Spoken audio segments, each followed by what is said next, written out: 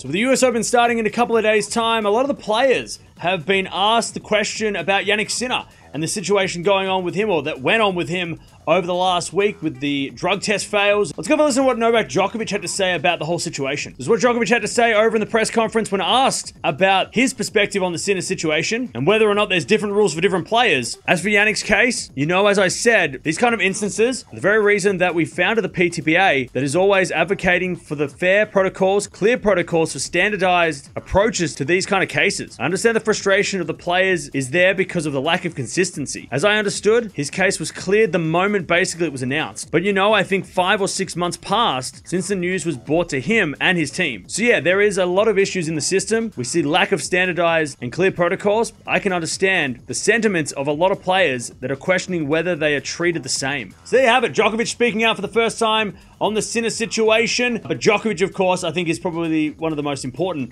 responses, because he is the man, he's the GOAT. So I think his response is the most telling out of the bunch. A lot of the other guys have said the same thing. It sucks that he went through that, and it's been sorted. But Djokovic has a lot more insight, it seems, and especially with the PTPA, like he just mentioned there, as the founder of the PTPA. When he talks, I think a lot more people are listening to his voice on this situation in particular.